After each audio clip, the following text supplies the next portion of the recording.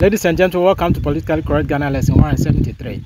And today's discussion is titled, Akufo-Addo admits failure in government. Yes, the President Akufo-Addo of Ghana has admitted his failure. His 7 good years of leading the country Ghana into the doldrums. And he says that there are difficulties and a new leader would have to come out to resolve it. And I was like, oh wow.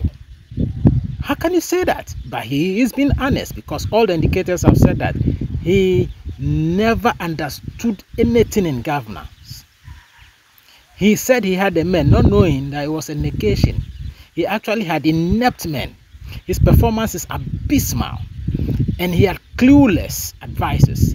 Clueless. So a clueless advisors, inept men that he appointed, and himself an abysmal performance. The result is negative, the debt crisis that is hanging on the neck of Ghana, and it will take us about 30 years to come out of this recession.